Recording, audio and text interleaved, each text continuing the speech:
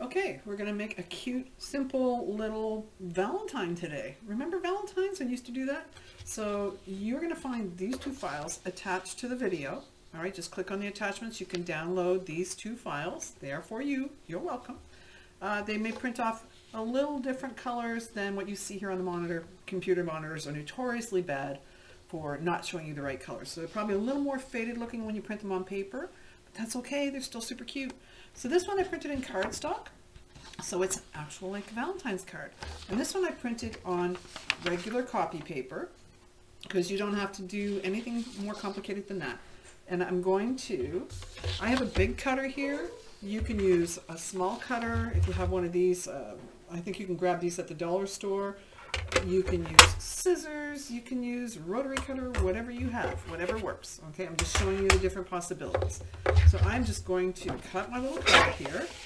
And I like this kind of card, so I love these paper cutters. They're just like, something about them just makes me happy. So there we go. And I want to trim it down a little bit just to make it look more like an actual Valentine's card. And because I printed it on cardstock, it feels like a Valentine's card. So there we go. See, just like that. Like, remember those ones you used to give out at school? And here's a big one if you want.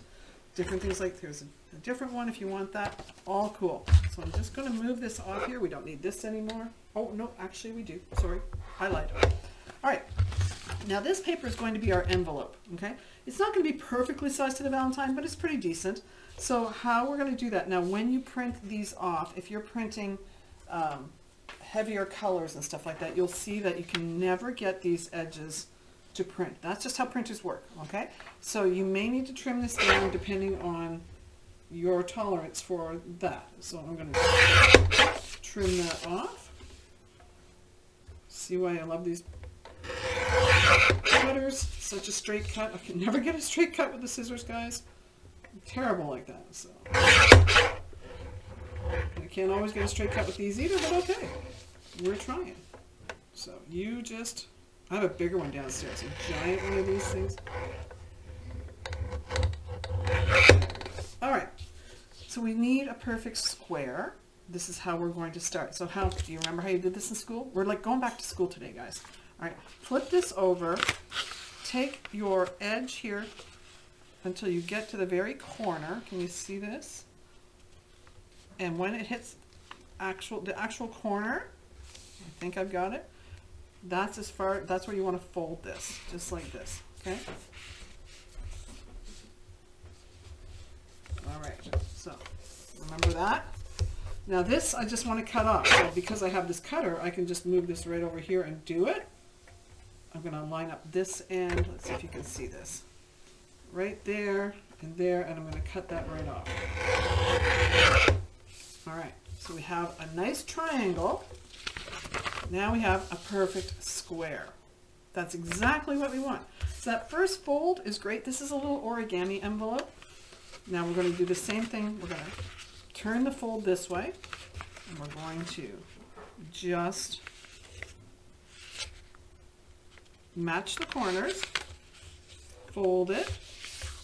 If you've done this perfectly right, then these corners will be perfect. I don't always get it, you know me. So you now have this square. Let's fold it this way, okay? You want to take the, let's say, what will we be seeing? This is the right side. We're going to fold it in just past that little, where the two lines meet, okay? I want it just past there, teeny weeny bit, all right? Can you see that? So there's where the line is, and I'm just coming over just a tiny bit. So these are going to be the sides of your envelope, okay? I'm going to do the same thing on the other side, pretty simple, just past that line, right? So that they actually are touching. Got that? Okay. Then this part is where you're going to go. Maybe this is where it's easy to get confused. I want you to imagine a line from here. I'm going to draw it so you can see it. All right, that's what I got the ruler over. So you can see what I'm talking about. You don't need to draw it when you're doing it yourself. I just want to show you. All right. So imagine that there's a line here. And there's a line there. That's the center line that we had. Let's just get that drawn in so you can see it. Okay, there's the center line. So what you want to do is have these folded over like a soap. you want a line that's right between these two, the center is between these two. So we're just gonna, you measure it out. I'm not gonna bother for now. I'm just gonna eyeball it because that's how I roll. All right, you do not need to draw it. You just need to know what you're shooting for. I'm just showing you so you can see. All right, so it gives a better visual for you. All right, so like this one's not even straight. So ignore that. But you've got these folded over. There's your imaginary line right there. Now you take the bottom one and you fold it up to the bottom of the imaginary line. That's the tricky part, right? Now you don't need to have that line there, remember, okay? But that's just to show you the first time. So you've got that folded. Then you take this corner, fold it over, and also meet the imaginary line. Can you see that? So this corner right here on the outside edge, fold it over, meet the imaginary line, like that. All right? Again, you can use your thumbnail because it's always available, but same with this corner. Meet the imaginary line. Just like that.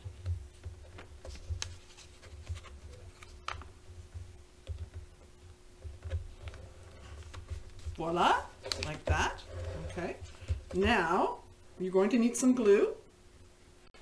So I'm just using a school glue stick, and we're going to glue right along this edge, all right, on both sides, like that.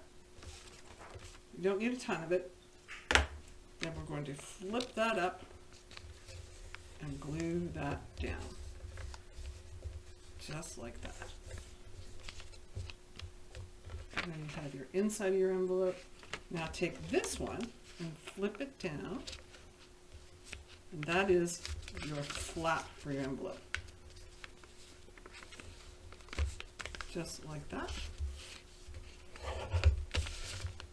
Like I say, guys, I'm a fan of using whatever's on hand, which is usually my hands.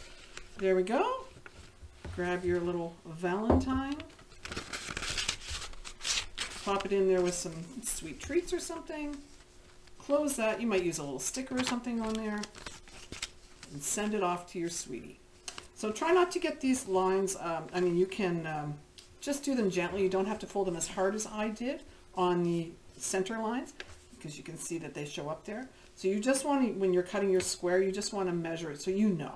So that's it, guys. It was a simple project for you today. But I love simple. I love things that can be reused again and again. You can use this for any kind of Christmas cards, Valentine's cards, birthday cards. And there you go. Love you all. Have a great day.